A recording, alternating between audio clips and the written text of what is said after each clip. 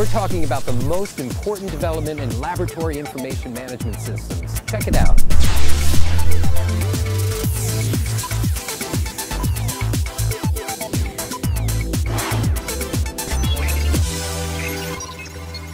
Meet Colin Thurston. He's our expert in laboratory information management systems. Colin, here at Pittcon 2011, we've got a brand new product, and everyone knows we are the leader in LIMS, but tell them what's new.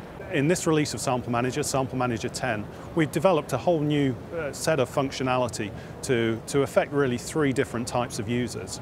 So from an end user point of view, and from an IT point of view, and also from a management point of view.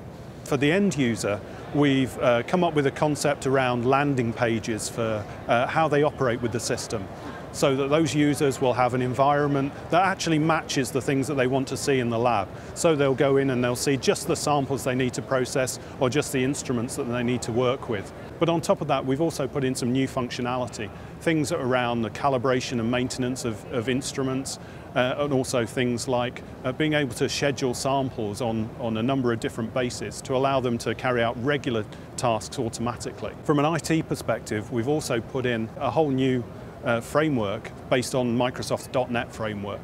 And this means that from a technical perspective, it's a lot easier for companies to manage the system, to configure the system using industry standard tools. From a business user point of view, we've also put in the concept of dashboards. So making data available outside the lab to enable higher level users to make proper business decisions based on the information they're getting from the laboratory. If we focus really on compliance, because that's a real challenge for a lot of our customers, particularly ones in industries that have not necessarily had so much of a compliance burden, like the water and environmental industry or the food safety industry.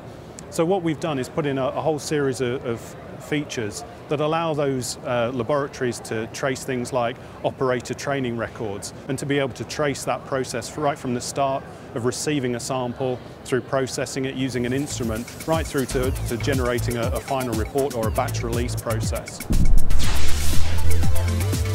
Learn more at thermoscientific.com/SampleManager 10.